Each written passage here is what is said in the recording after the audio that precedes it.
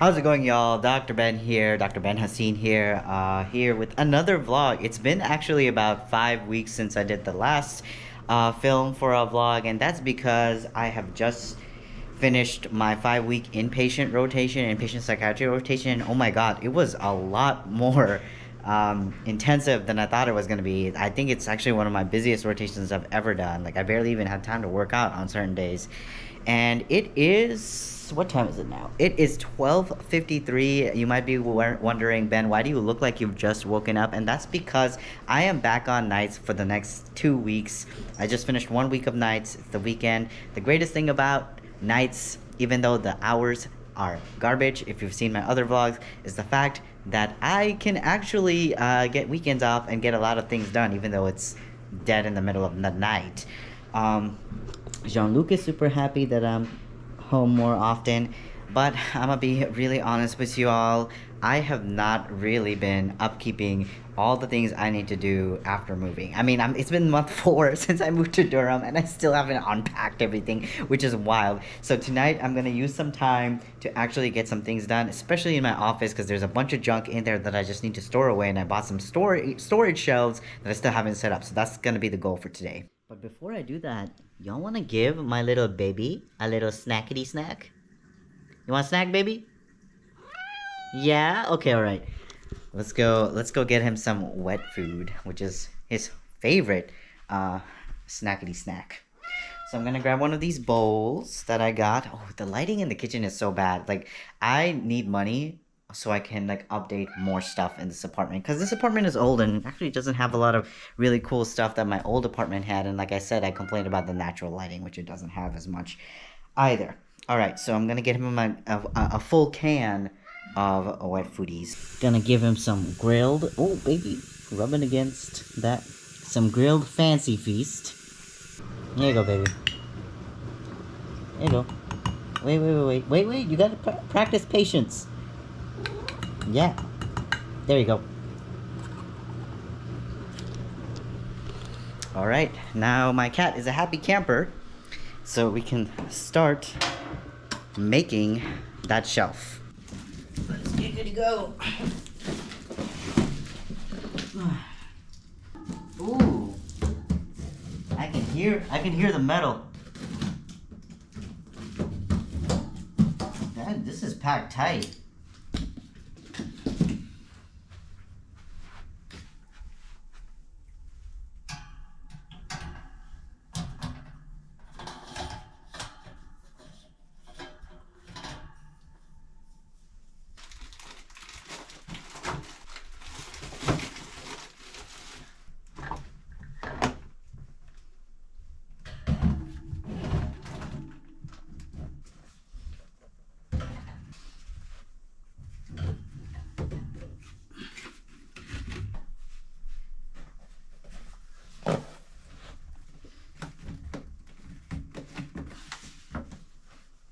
Hey y'all, so I just finished making the shelf right there, and look at how much the gunk around here cleaned up in my office space. There's still a bunch of stuff that I need to fix away, but I'm tired right now.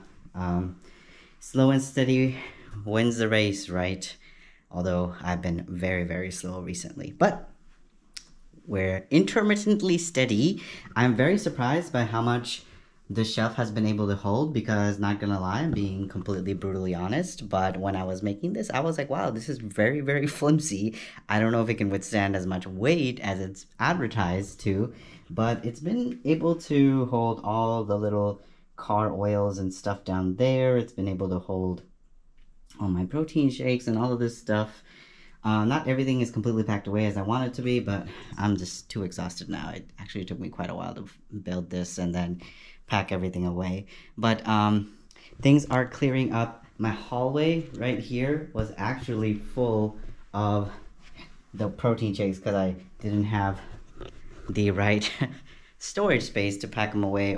So now my place is a lot more cleaner. Alrighty y'all, so it is 3:43 and surprisingly I have some meal prep that I want to cook up before going to bed for the next day. I also want to wash my car tonight, but we'll see because it's kind of cold outside if I get to do that, and then I also need to shower. But I found this really cool barbacoa chicken recipe that I'm using drums to make, and it's very easy to do. All I have to do is buy a bunch of ingredients. If you want the recipe, just DM me on Instagram or something. I'm really busy right now, but you can also look it up. It's like barbacoa chicken recipe. So it's my first time I'm gonna be making it. So it'll be interesting. I'm gonna cut up some onions. I also bought some extra mushrooms to add a little bit of extra protein to it, and it'll all be done in the Instant Pot. So we'll see how it goes. So this is the beautiful marinade that the chicken has been marinating over, I guess, a couple hours. I mean, it's been at least 16 hours since I marinated it. The outside has cooked a little from what it looks like because of the citric acid and content in this. But look at how juicy this is. It almost looks like tandoori chicken. I'm so excited to cook this. I'm going to put this in the Instant Pot for 10 minutes, shred it up, add the onions, add the mushrooms, and then some cilantro, and basically that's it. All I had to do was prep the marinade, and that was the hardest part. And I mainly just bought a lot of the ingredients, and I had a lot of the ingredients already. So I hope this tastes good because I'm supplementing beef for chicken just for the extra nutritional content. I mean, chicken is leaner than beef, and it avoids some of the triglycerides that beef has. Chicken in.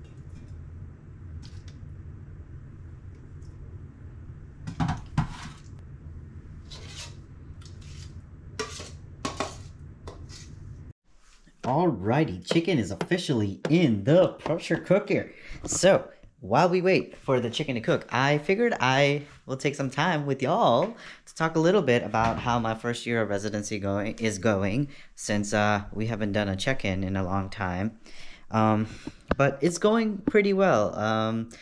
I don't know if y'all notice in my vlogs, I don't think you can really notice in the educational YouTube videos that I make, is that my life is a lot less interesting now. I mean, I'm in residency, and I don't always feel like I'm on top of the world. Also, super cute birthday/graduation gift from my friend Kat. It's was commissioned. She commissioned another one of their friends to make a trans flag knitted scarf. It's so cool. It came with a cute little card. But yeah, I'm always super happy when fans and like friends get me like cute little stuff. It doesn't always have to be trans themes. Just give me something that's cool.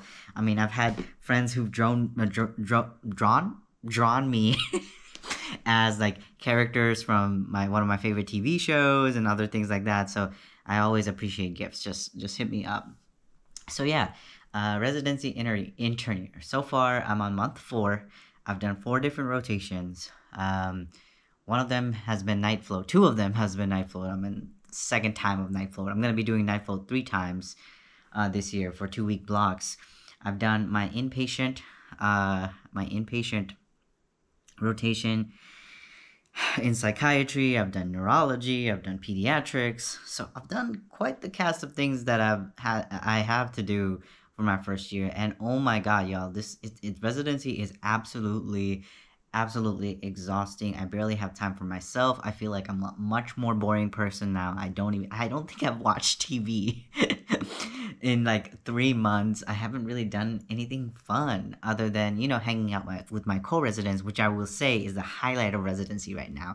I don't think I would have been as happy, because I am happy still, if it weren't for my co-residents. I mean, it's just a great co-resident and vibe.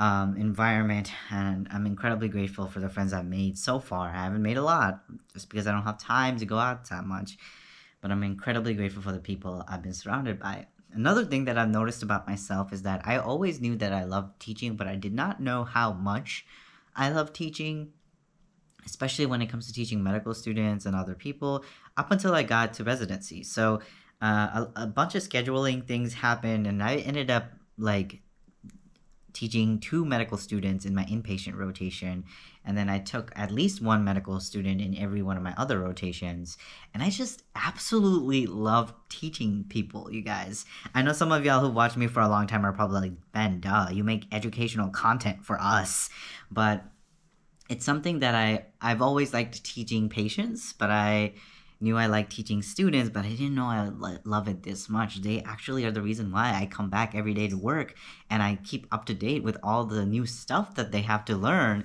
academically. Usually a lot of the things that they learn academically doesn't really apply clinically to patients, but it's just like I take so much pride in taking them in. They're like my babies, and kind of like allowing them to appreciate psychiatry as a specialty and patients with severe mental illness, especially patients who have episodes of psychosis.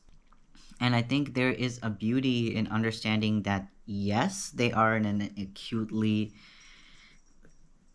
decompensated state, but that doesn't necessarily mean we have to be afraid of people. They're humans. So being able to teach medical students whether or not they're into psychiatry or not, and allowing them to appreciate that, and allowing them to understand that these patients need not just psychiatric care, but also, look at him, but also need like all types of medical help from their doctors. It's been a blessing because every single one of my students so far has said that I don't know if I'm going to do psychiatry, which is not what I expect them to end up choosing at the end of me teaching them, is that I want them to care about everyone, and regardless of what specialty they go into. Something else that I found really, really like enlightening for myself since starting residency is that I thought I was going to be the type of person who did primarily outpatient psychiatry, who primarily dealt with depression and mood disorders, not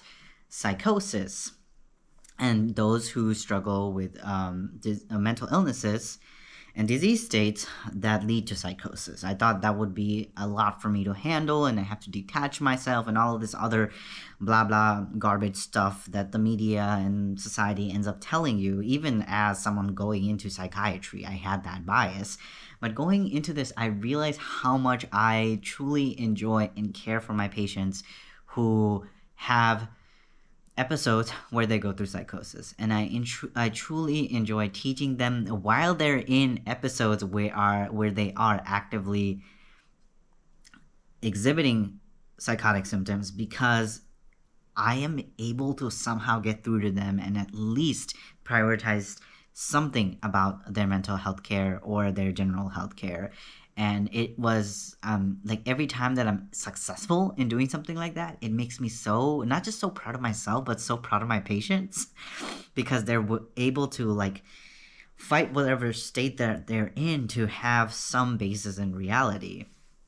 So yeah, a lot of things that I've discovered about myself while going through residency. I'm very tired. I'm very exhausted all the time, but it is one of the most rewarding and most humbling experiences I've gone through in my life. Also, I don't know if y'all even care about this, but I've been actively trying to date again, but with a lot of failures. This town is not as diverse, nor does it appreciate attractiveness in other non-conventional ways of other people. I'm generally a short brown man, so I don't fit the traditional definitions of what attractive is. So it's been incredibly hard. It's also the fact that I'm busy, incredibly hard to date, and incredibly hard to go on dates. I've gone to a couple with a couple different people. None of it's really stuck. It's kind of disheartening, but at the same time, it's not a priority. Like, if it happens, it happens. That's where I'm at right now. And right now, I'm just like focusing a lot on self growth and self development. I think I'm a lot less showy now since starting residency, just because, because of the nature of the work that I'm doing now. And, I don't need to be showy about my work.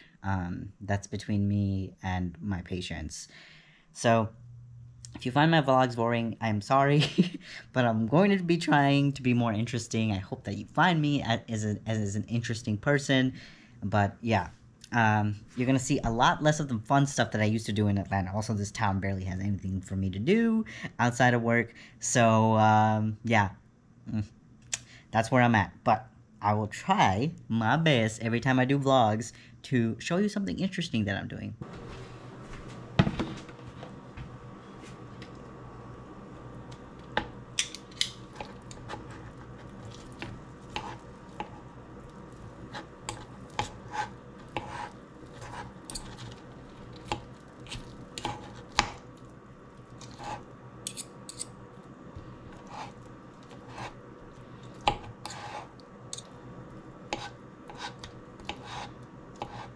Alrighty, y'all. So it's pretty much done, and I'm about to do a quick taste test.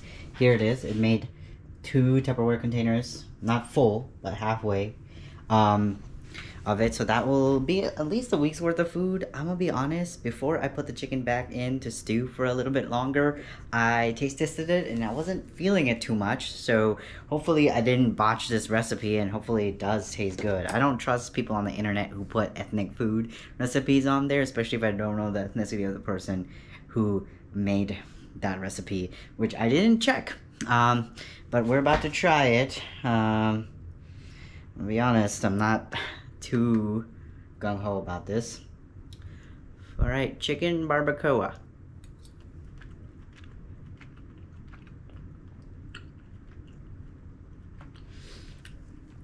It's I can definitely notice there's marinade.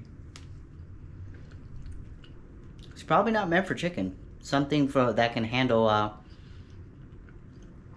heavy spices a lot better. It's not terrible, but it definitely makes me miss actual beef. And I feel I'm gonna get super indigestion from eating this.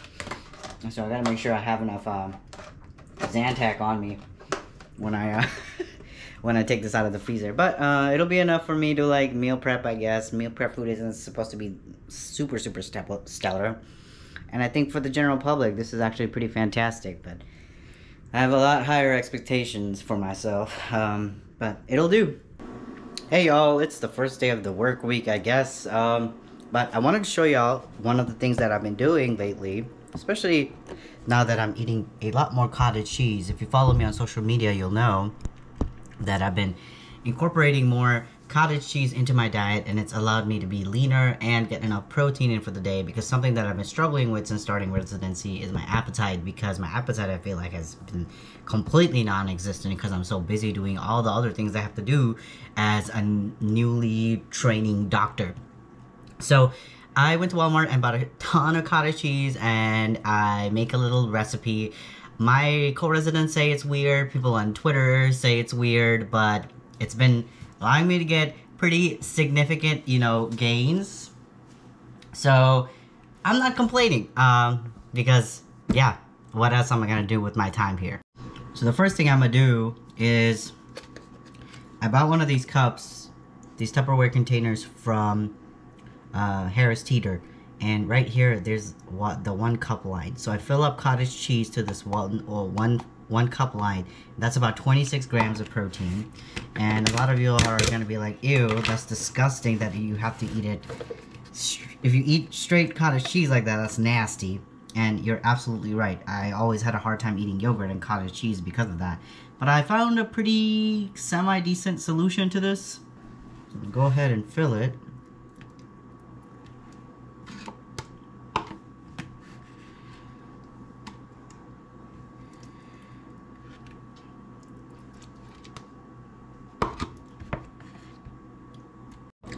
So right now I have about a cup in here. So like I've said, 26 grams of not delicious, but cottage cheesy protein. So now I'm going to add PB Fit peanut butter and cocoa mix to this. 2 tablespoons. And that's an additional 4 grams of protein, and adds a little nice nutty touch to this cottage cheese with some flavor.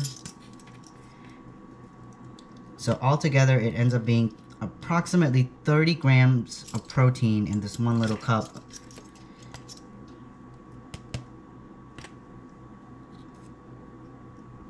There you go, 2 tablespoons right there.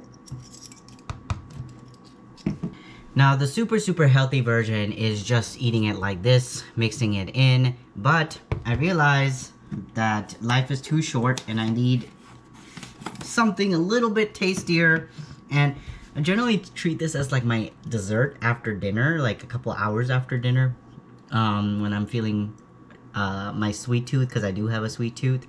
So what I do is I bought some cane sugar. I think I'm gonna get some more nectar type sugar, but this is the cheapest thing that was at Harris Teeter at the time. I'm gonna add some cane sugar to this and mix it in, and it'll be like a peanut butter cottage cheesy cup to eat for dessert.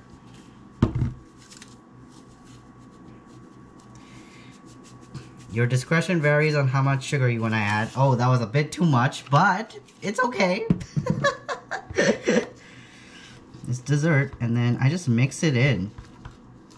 At first, it's gonna be a little chalky, but once you have it really well mixed in, it ends up being like a smoothish consistency.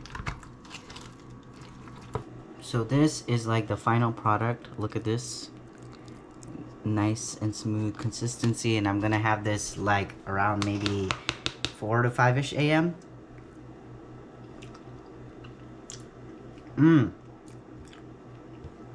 Surprisingly very, very tasty. Happy Monday, y'all. Oh my gosh, a week has gone by already. I think the last clip I made was like back on Monday, like last Monday, where I was prepping my to-go meal for my first shift. I'm gonna be really honest, the first week of night flow was incredibly easy to get through. I don't know why. Maybe it's because I had a lot of energy and I was excited to start a new rotation. But that second week was incredibly difficult to get through because of the fact that, like, oh my god, living through the night is not just emotionally taxing, but sleeping through the day is really hard, and it's hard to get good sleep when you're sleeping through the day. So I was always very tired, and I wanted to film some stuff for you all on the weekend and kind of show you all some of the outfits that I've gotten for residency and some new shoes that I've gotten. But I'm going to save that for the next vlog, because this weekend I had a surprise visit from a friend who lives in DC with her girlfriend. Had no idea that she was coming, but I got to see her and got to meet her family, which was super fun.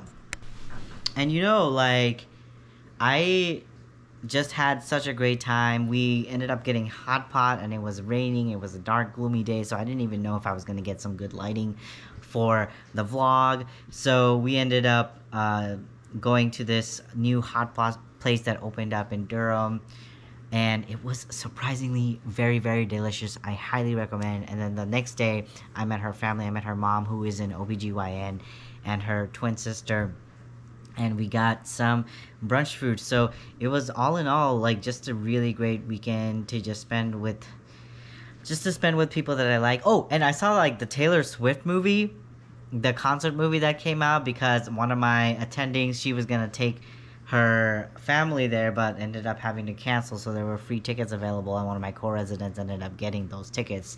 So we went and saw that movie, and I was very surprised with how good the production of her concert was. I am not a Swiftie. I will never claim being a Swiftie, but after watching this movie, I will say that if I had a Swiftie friend who needed a +1 to go to a Taylor Swift concert, would I object? Probably not, because that was really phenomenal. So it was a really good weekend to kind of get back to baseline. I was very tired through the weekend too, because I was just adjusting back to the day schedule. But now, today, I actually start my next rotation, which is again psych emergency, but not during nights. It's the second shift, which is 1 p.m. to 11 p.m., which is ideal, because during the day when the sun is out, I can actually enjoy it a little bit before going into work, and then after work I can come home and just go to bed. So ideally, if I had a schedule that I could make for the weekdays, it would be the 1 to 11 p.m. shift, because that's just like the cream of the crop timing wise, where you have energy in the morning and you can get stuff done before going off to work. Because I find myself lacking any energy when I come home from work, if it's like a 9 to 5 or 9 to 7 situation, or a 7 to 7 situation. So yeah, it's the start of another week, y'all. That's the end of the vlog, and I will catch y'all. Actually, I might start making the first clip for the next vlog like right after I'm done filming this clip. But I'll see y'all in the next one. This is Dr. Ben.